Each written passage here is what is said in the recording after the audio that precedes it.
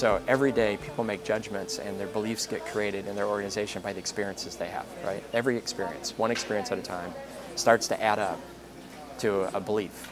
And that results in how they're going to be committed, if they're going to stay. You know, if they're going to be impassioned and excited, or are they just going to show up and tick the box and do their time. One of the biggest failures in change efforts is people don't change the way they work. Right? So there's lots of new plaques, a new binder on the shelf with the strategy well articulated, but they never change the underlying work, and then the activities and the behaviors don't change. So we work a lot with our leaders to talk about, if this is where we're going, what kind of experiences do you have to create with every individual?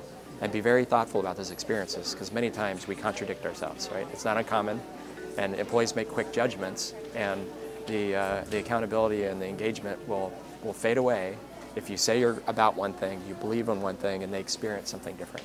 So we talk about experiences and how to manage the experiences so that you have people that are clearly excited, engaged, and accountable for what they're there to do.